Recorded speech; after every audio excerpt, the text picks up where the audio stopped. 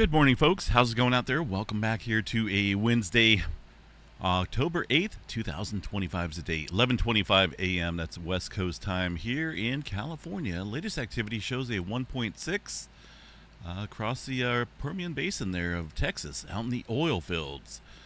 Still seeing quite a bit of movement out there.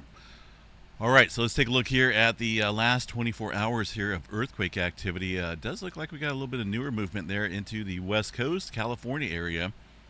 So let's go see what we got going on here. It looks like we had a 3.2 earthquake along the creeping section of the San Andreas Fault about 2 o'clock this morning. Number of other earthquakes in there as well since then. I don't see any migration down south here towards the Parkfield segment, by the way, which is locked and loaded for at least a 6-pointer. This section of the San Andreas Fault normally sees ruptures of a 6.0 or higher every 20 to 22 years, and our last one was back in 2004. So the math tells us that we should be getting close to seeing another event, and of course the math down there across the southern branch of the San Andreas Fault tells us that we're overdue for a big earthquake down here. But for now, as far as anything above 2.5, that's going to go to the earthquake there around Pinnacles. Also, it looks like a couple other scattered quakes out here above that level, including the latest one just off the southern branch here of the San Andreas Fault near Desert Hot Springs. That's just off this little bend area in the southern end of the San Andreas Fault. I don't believe that's anywhere near the swarming area that we've had here recently.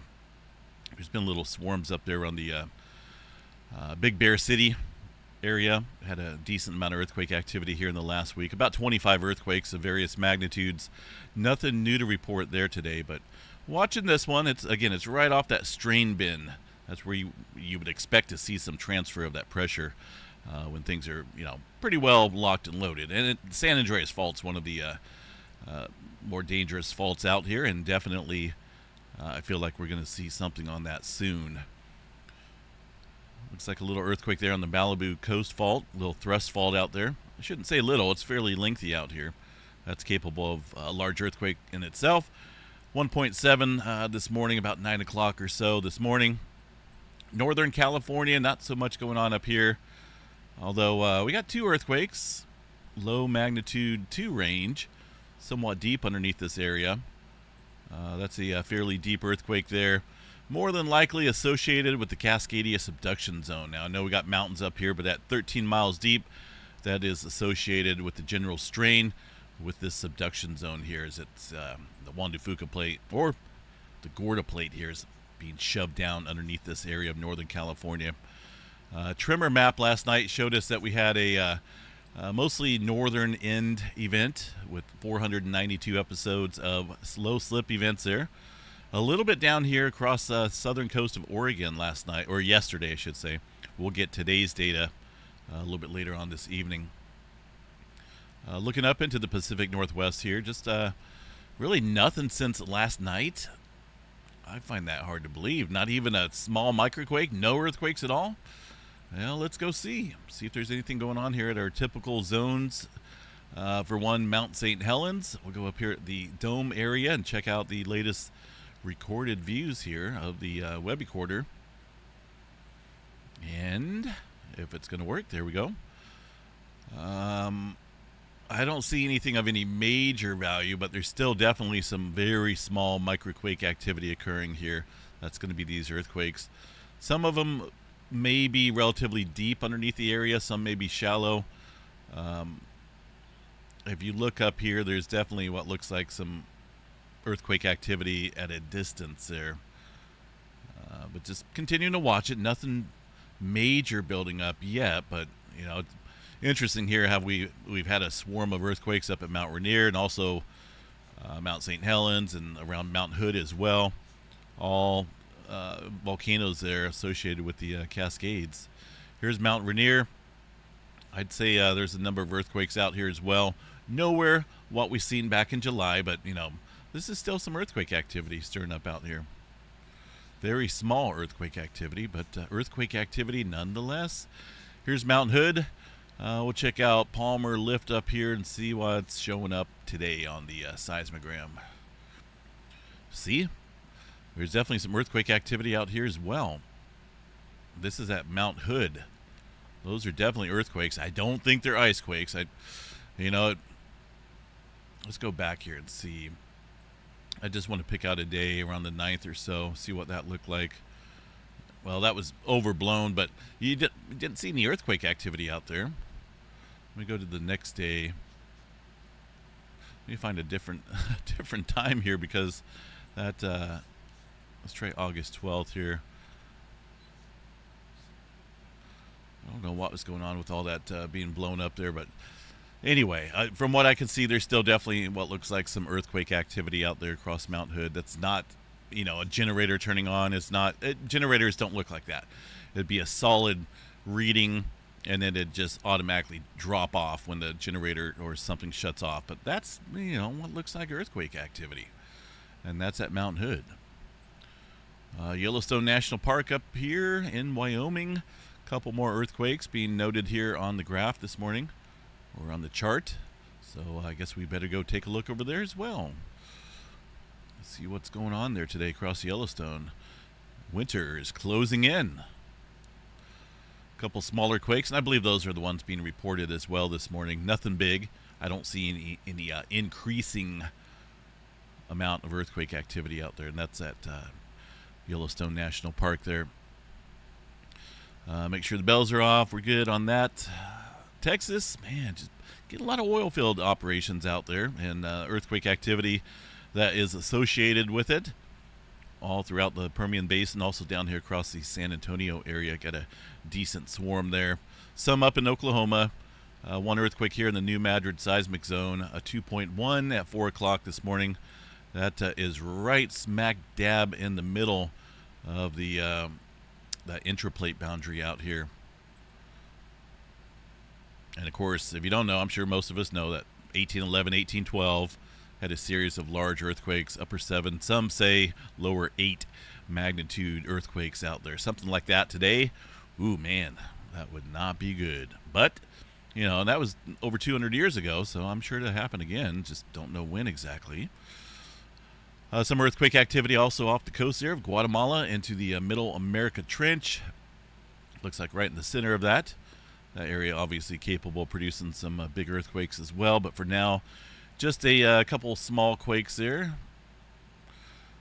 Puerto Rico Trench, a lot of this from yesterday here. Why is this absent? It's question mark here. But there has been a couple 2s and 3s up here along the Puerto Rico Trench. Nothing major going on for now. 3.4 out there in Hawaii, one of the latest quakes, northwestern edge here of the Big Island. We're getting a lot of these deeper quakes here. This area underneath Pahala, though, about 18 miles deep or so underneath this area, is associated with the whole hot spot in the plumbing system down below. These other earthquakes that are a little bit shallower, you'll see them periodically around the Big Island, are associated in general with the weight of the Hawaii Islands upon the Pacific plate, right? So you got all this extra magma coming up and forming new island chains, and that weight out there on the Pacific plate itself can create earthquakes in general around the area. And we have been seeing quite a bit of that recently here. I don't think we got anything changing as far as, the rinse and repeat cycle there at Hawaii, but let's go double check and see what we have here today. See if it's working, which it is. Still going up here. That's the inflation chart, the blue line. So rinse and repeat cycle. We're waiting on episode 35, I believe, here. It's hard to keep track of them. There's been so many, but it's been an ongoing deal since December last year, excuse me. But I still think, though, we have a couple days or a few days here to go before we reach the level observed in our last couple eruptions here. This is the inflation maximum before the eruption occurs.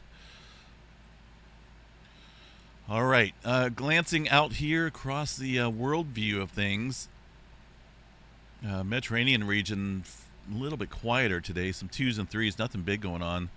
There's an earthquake from last night there in the South Sandwich Trench. Definitely some decent uptick there off the coast of Guatemala. It does look like it's extending north here towards the Mexico area, and worked. It looks like it maybe even worked its way up here across the Pinnacles area, the creeping section, to where we're at right now, off the coast of Canada. There, that's a little 3.4 up there. Nothing big, but definitely got some adjustment trying to take place out here. New Zealand still holding steady with some threes down there. Nothing big happening. A little bit quieter out here today. I know we still got some movement center portion here of this area within the cluster zone. Got the Kamchatka Trench up here seeing a little bit more activity. Got 3 earthquakes up here. Well, yeah, it looks like 3. 2 from yesterday, 1 from today, but I think we got some smaller quake activity out there, I believe. Should be. That's really not showing up here. I'm going to bring this down just a little bit because it looks like I'm off slightly on my time frame there.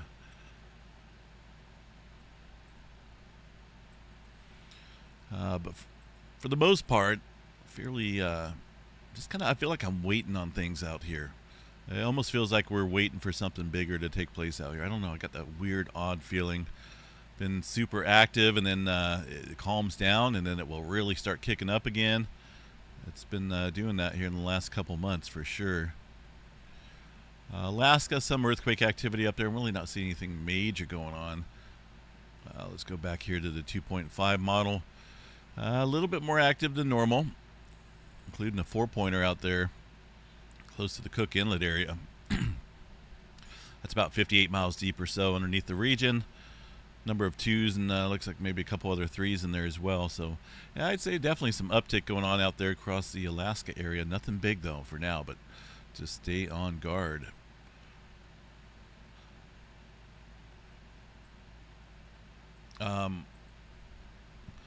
This, I think I shared this last night, the link to the axial seamount off the coast there of Oregon. There's a number of interesting stuff here that you can look at with regards to the that seamount,